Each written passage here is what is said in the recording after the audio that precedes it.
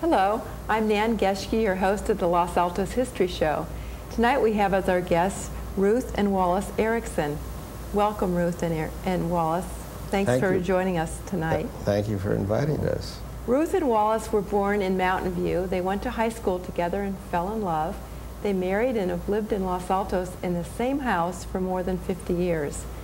Their story is becoming more of an endangered species in the fast-track lane of what we now call Silicon Valley. So that's one of the reasons why I invited them to tell their story, which may not have been so unusual 50 years ago, but today it is. So Ruth, first tell us a little bit about your family background. I understand that you had actually two sets of grandparents who lived here in the Los Altos area. Yes, I did. My mother's family was Mark and Grace Stevens, and their property was at the very end of Levin Avenue in Mountain View, where they planted 14 acres of prunes. They lived there until 1935. My father's family, Barney and Juliet Job, had their two parcels of orchards on Grant Road, and the family home was built on one which was almost right across the street from the now hospital, the El Camino Hospital. Sure. So not too far away. And that property is right on the borderline of Mountain View and Los Altos now. They also farmed until about 1935, until both sets of grandparents were too old to farm anymore. Now, do you remember helping them out on the farm at all? I remember cutting apricots very well every summer. My mother, my brother and I, my older brother and I, Tom, were at the same table tray and cutting apricots, and I remember that very well and getting so tired as a child. But that was the sport, because we've heard from more people that that's what you did in the summer times. That's what you did, especially if you had grandparents who raised those apricots. Sure. Now, Wallace, I understand your family also had moved here to California in the beginning of the century? 1916. 1916. Yes, my father was Walter, and my mother Ethel moved. My father came to Mountain View to buy Pearson groceries and feed and fuel in Mountain View. And right so there on Castro Street. It was in the 200 block of Castro Street. And then subsequently they moved to the east side of Castro and carried on a grocery business there for several years. Now, did you work in the grocery store? Yes. At the age of 14, I was able to get a driver's license, and so I delivered groceries for my father. And age 14, some of the groceries I delivered into Los Altos, known as Mountain View in those days. I would take groceries as far as behind Los Altos Country Club, where there were families living. So what did you drive? Well, I drove a Model A pickup truck. A Model A Ford pickup truck. What year do you remember? Probably don't remember. That would be 1929. A 29 Model A, huh? Oh, 1929 Model A, but I drove it about when I was 14, so that would make it about 1933. Uh-huh. Oh, interesting. So, Ruth, now when did your family move to Los Altos? Well, the Stevens family, my grandfather Stevens, Mark, was born in Spanish Town, which we now know as Half Moon Bay. and that was in 1856. And my grandmother was born in Ohio and came to California when she was 4 years old with her parents.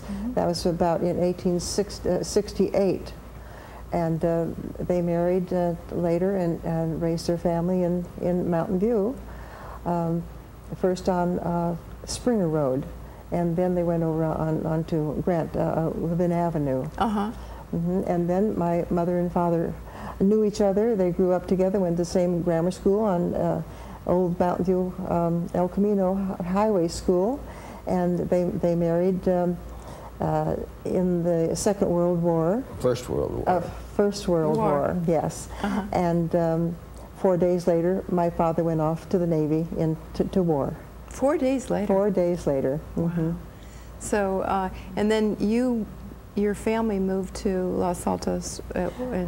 My family moved to Los Altos. My father built a little home for us on one of the parcels of land, that one of the orchards that my Barney Job had on Grant Road, and then he wanted to sell that property about 1928, so we had to move. And also, my baby brother had died in 1928 when he was only 19 months old of pneumonia. So that was another reason to leave that house. And since my father was in business in Palo Alto in an electric shop up there, we moved to Los Altos, which was just one step closer to Palo Alto and to his business up there. So we came to Los Altos in 1929 and rented a home very close to the home where we now live, so we could watch the building of our the present home that we are now in. And then we moved into that home in 1930. Right. You also said that that's the home you're in. Yes. And at one point you had, you were able to get a picture of the 4 generations. Yes. After the Stevenses left their ranch, they came to live with us in Los Altos. My grandfather soon passed away, and my grandmother continued living with our family until she died when she was 93. And so there were 4 generations living in the same proximity, right next door to each other. Yeah, I think we have a picture of that. Yes, so I think you do. Share that with our viewers now. And it was a very happy time for everybody. We had an extended family around us all the time.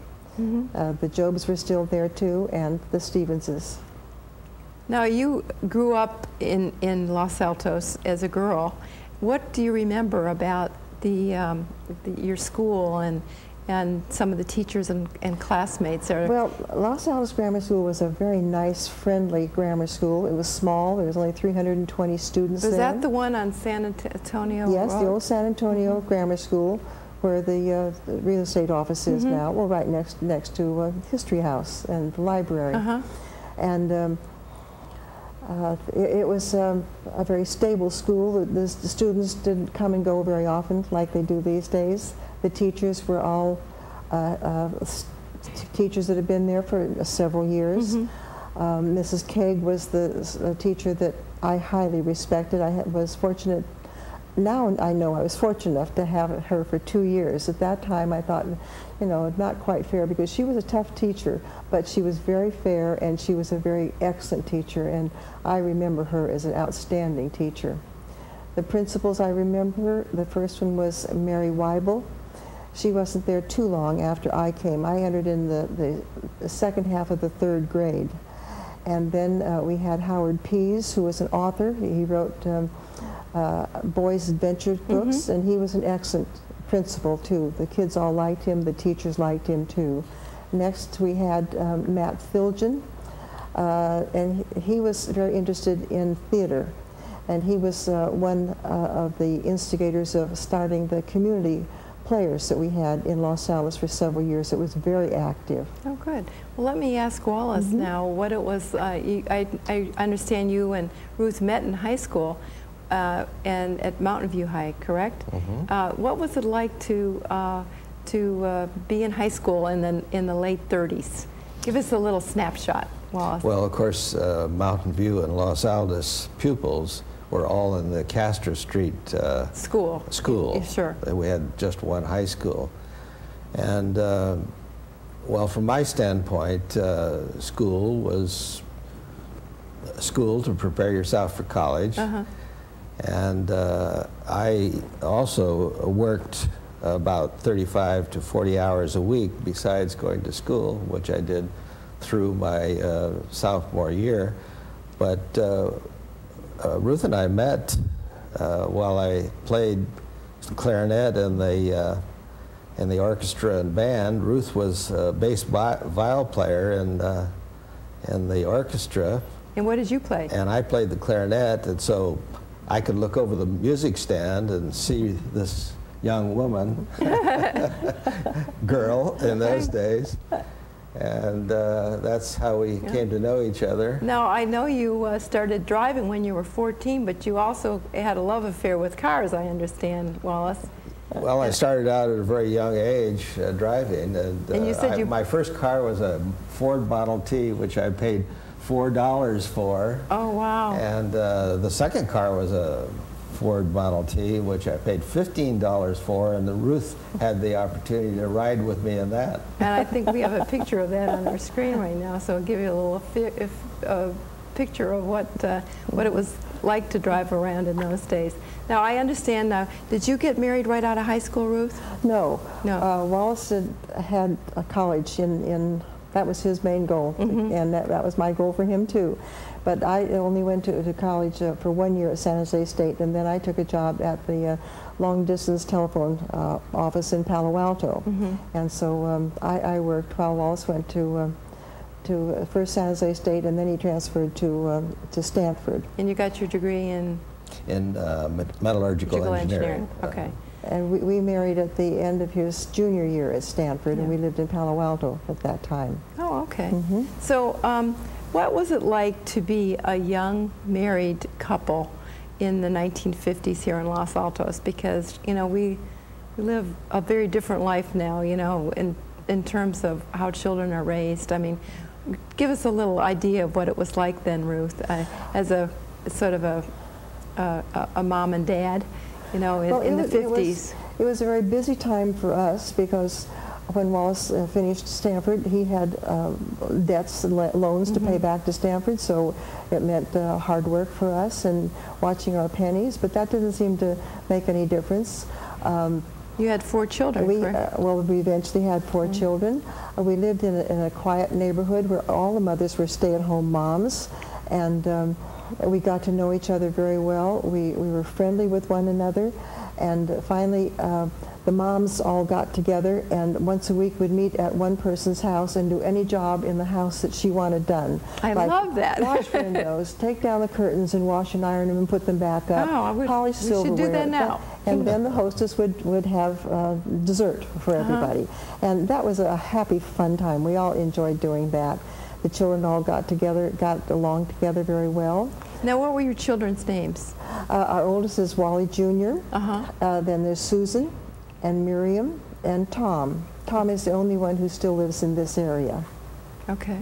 And you also said that as couples you socialized, and you also formed a sort of a cooperative and tried to hire one of your a pastor for your church, is that right? Oh, yes. We became very interested in this group who was starting to form another Protestant church for Los Altos, and they decided on a Methodist church. So we joined in with them, and they had already secured property for it on Magdalena and Foothill Expressway right across from Rancho.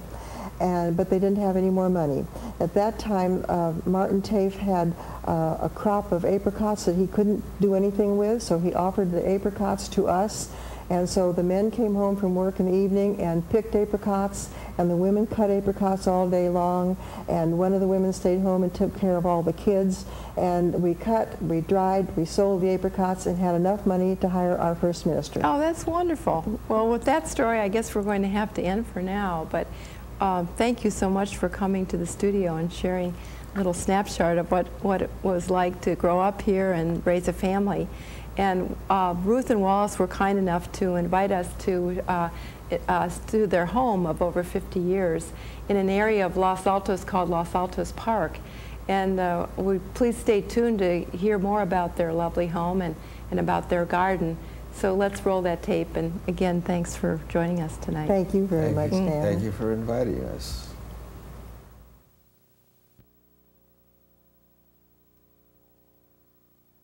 I'm here with Ruth on a beautiful March day, and we're in front of her beautiful home in the Los Altos Park area, which is in North Los Altos.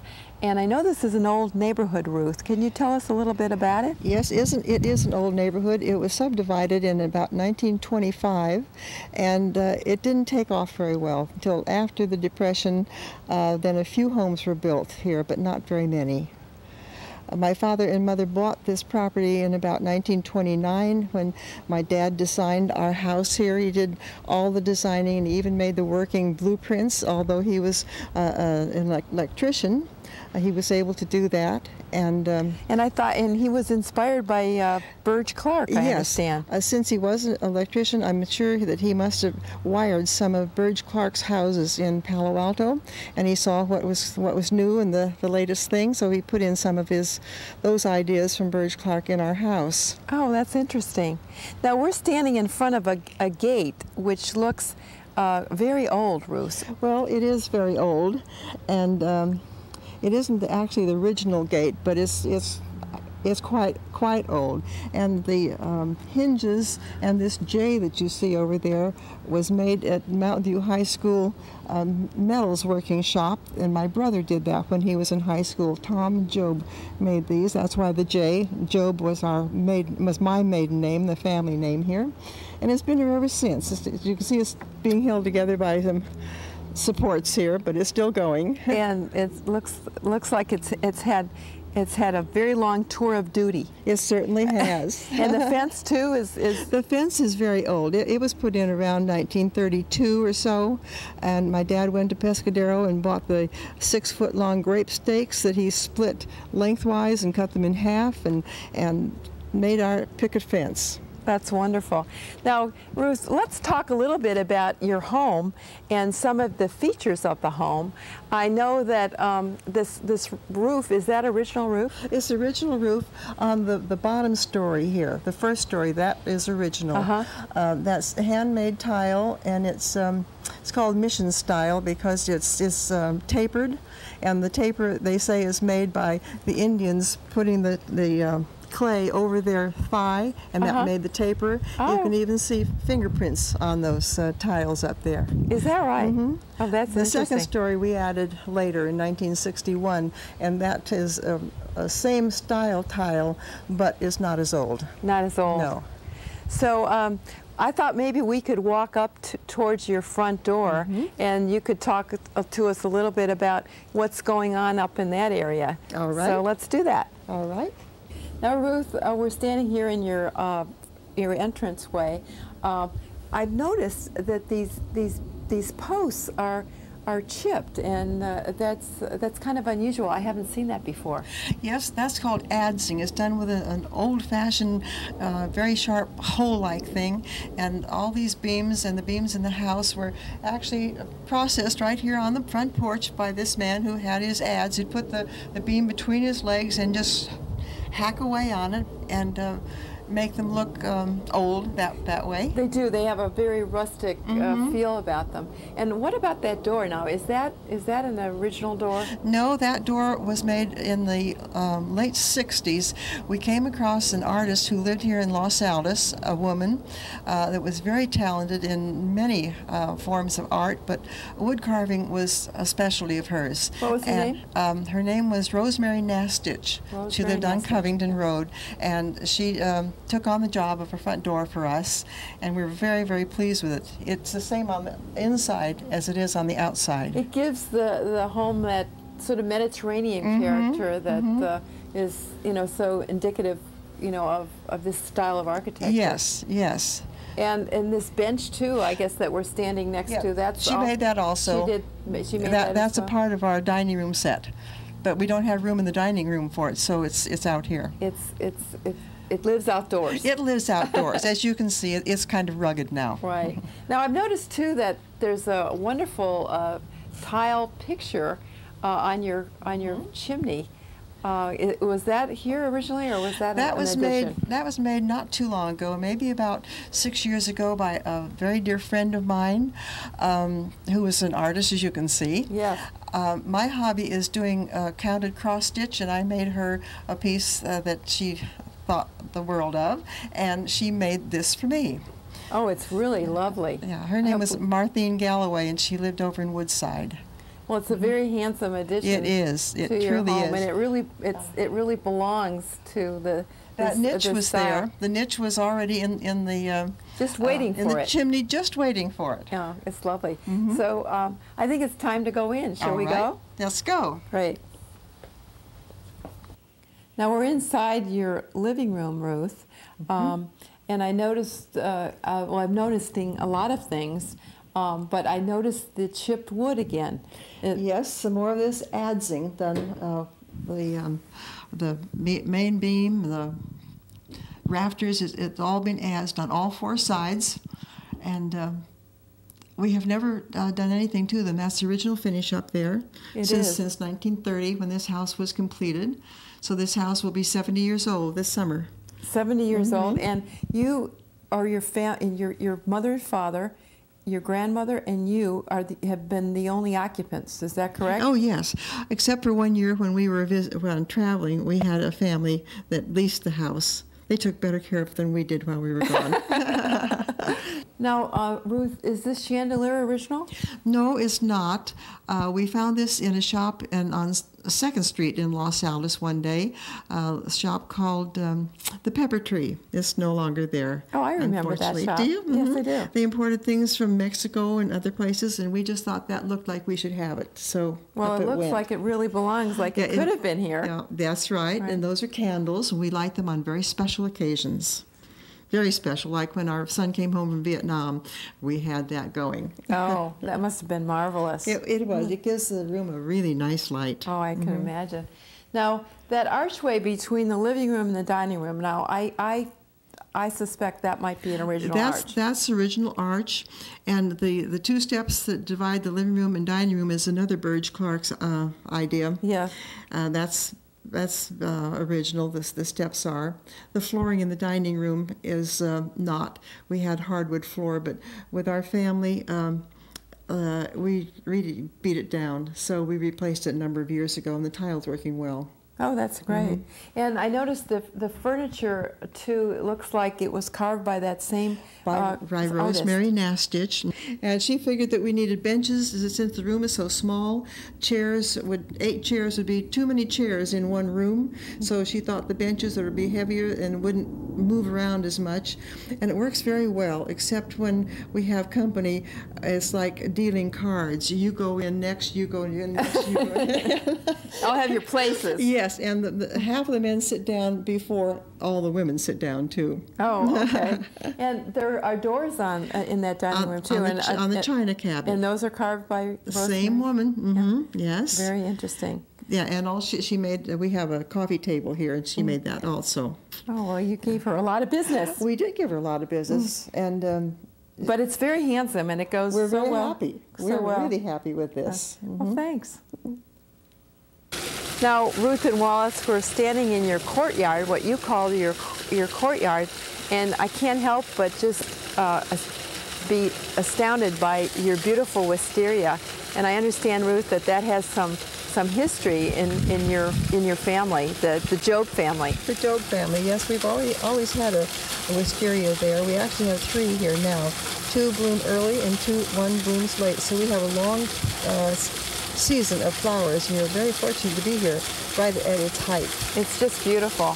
Yes, congratulations. Well, thank you. And the trunk on the wisteria is just the biggest I've ever seen. It's quite large, isn't it? Yeah, it's just really remarkable. Yes. It just keeps going on and on. Yeah. Now, Wallace, I understand that you are responsible for this fountain that's gurgling behind us. What can you tell us about that? Well, it was my post-retirement project, and I built it by putting in a concrete liner, and we recirculate the water. It comes up through a sandstone grinding wheel, which we obtained from the Argonaut mine in the gold country of California. And it's very handsome. And you said there's a light that goes through that? There's a light inside the casting from which the fountain originates. So when you have a dinner party or something in the evening, you can actually turn on the fountain and see a light. The light shines right up the column of water. Oh, that's interesting. Now, also, I noticed that there's some more ironwork on the second story. Was that also built by your son who did the gate? No, this was done by our older son. Oh, the whole family gets involved in this house. And we had an instructor give him lessons on welding, and this was his first project. Oh, it's really very handsome. He probably was about 18 years old, or 17 or 18 when he made that. 17 or 18. Mm-hmm. Now, this wall, Wallace was telling me, was built by your son, who served in Vietnam. Yes, this we call a therapy wall because when he returned from Vietnam, he wasn't in the best shape, and so he and I built it together. Well, it's very handsome, and it's a very nice addition to your courtyard. I can see why you call it a courtyard. When you actually look at this wall, it sort of encloses you, and you feel very protected back here. Mm-hmm. So you must spend a lot of time in the summer back here, do you, Ruth? A lot of time. We eat outdoors an awful lot in the summertime. Ruth, this redwood tree that we're standing under looks like it's been here for quite a long time. It has been here for a long time. My father and mother planted that tree, and it grew at the rate of about 3 feet a year, and it's still growing. It's about 125 feet tall. The tree behind us I brought back from Girl Scout camp from the Theodore Hoover Ranch over by Pescadero in a coffee can. Oh, no kidding, in a coffee can? That's my tree. Could you imagine carrying that home now? No way. No way. Thanks. Now, Wallace, I understand from Ruth. We learned that the front gate was probably constructed by her father, but this gate that we're standing in front of has its own history, doesn't it? Yes, it was fabricated by our son, who's a welding engineer, and it's my design, a very simple design, but it I think has an artistic value. It's very, very beautiful. So. What is the material? It's wrought iron. Wrought iron. And it's been bent to form the shape and then welded together. And I noticed that there's another railing up above that was also in the same design. Did he make that as well? Well, our oldest son did that. Oh, the oldest son. He learned to weld early. Since I'm a metallurgical engineer, our children are involved in welding of metals, and so we have it there on that balcony and on the other balcony on the other side of the front of the house. So I can see that this is really a family operation here. You have lots of talent for decorating your home. We like to do a lot of the handicraft ourselves. That's wonderful.